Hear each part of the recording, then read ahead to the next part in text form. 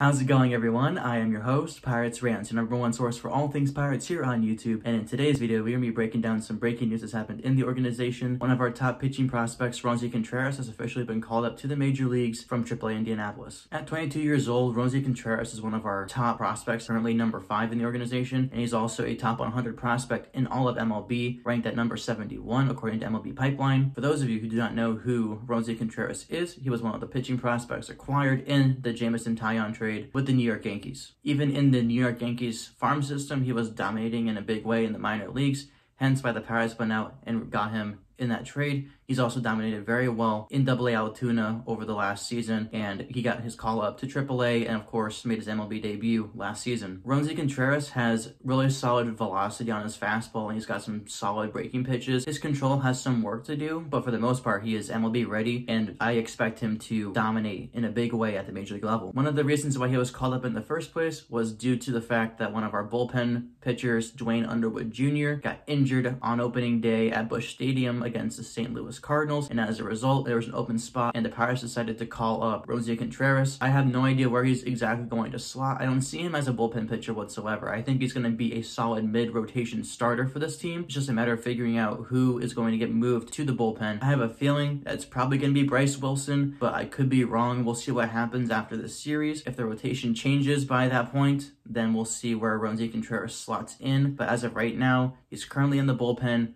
We'll see what happens. With that being said, let's go Bucks.